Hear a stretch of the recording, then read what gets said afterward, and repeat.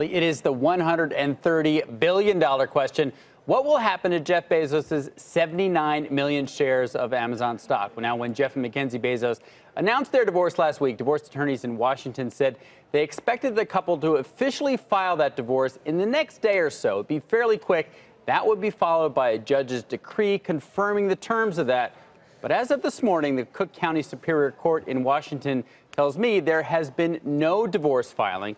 That means negotiations may not have even started yet, which means that this could go any number of directions. Now, under Washington state law, Bezos' shares are subject to, quote, just and equitable division, which in this case probably means half. So how could it go? Well, she and her 4 kids could get shares, but allow Jeff Bezos, to vote them so he doesn't lose the 16% voting power, but loses some economics. Or she could become a large shareholder herself.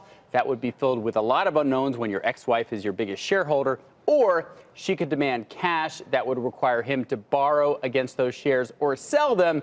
And that would be the worst for shareholders because it would put a lot of pressure on the stock. Now, either way, we know from CEO divorces like Steve Wynn and Harold Hamm's, it's often the company's shareholders that get caught in the middle. But it's not, there's the short term and the long term. It'd probably be worse for shareholders if he loses kind of creative control over the company, even if he's forced to sell them in the near term. That doesn't change the story for Amazon.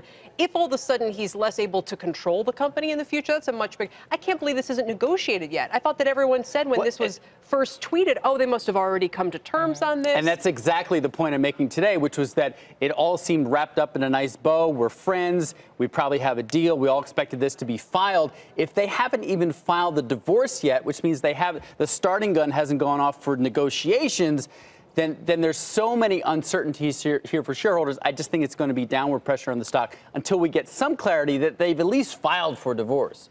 And they don't have those dual share classes, I gather. Absolutely not. So, and what I'm guessing is they're both matrimonial attorneys and securities experts in a room to figure out how do we give her what she deserves, whether that's half or less, but still allow Jeff to keep the voting control that even if she gets the economics, she could get the dividends, get the cash proceeds if the company's ever sold, unlikely. But in other words, she gets the economics, he keeps the voting. But that's a really tricky thing to structure, especially with a company as big as Amazon. But imagine if it did have multiple share classes, like the newer companies that went public, like the Facebooks, like the Snaps. This would be a much bigger deal. And you see with a company like Continental Energy, Harold Hamm, to your point, it was a short-term bumpy ride for the stock as there were a lot of unknowns, and then oil prices went up and it was fine.